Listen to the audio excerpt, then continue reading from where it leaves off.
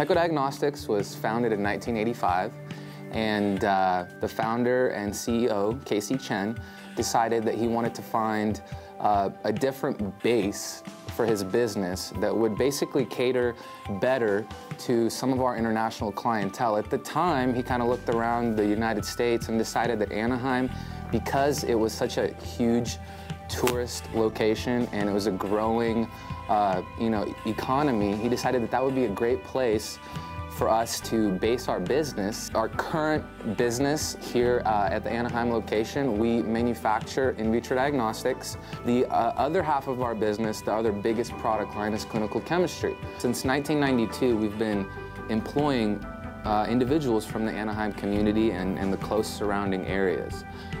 We are a family-owned business, so we take our employees, their benefits, very, very seriously. We employ between 50 and 60 individuals at all times. So we're able to help out the economy in that way. And we, on a yearly basis, donate to the Anaheim Firefighters Association. Not only do we donate, but we attend their picnics and their events. When the economy was doing actually very well, we were fortunate to be able to grow our business. And at the same time as we were growing our business, we took some of that revenue that we were making and we reinvested it back into our facility here. We actually moved buildings during the 90s to this plant that we currently are at.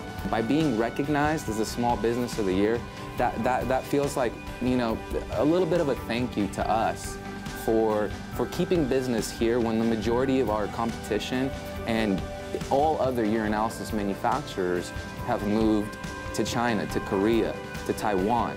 You know, we stayed here, and it kind of, you know, makes us proud that we did. We're very humbled to receive the award.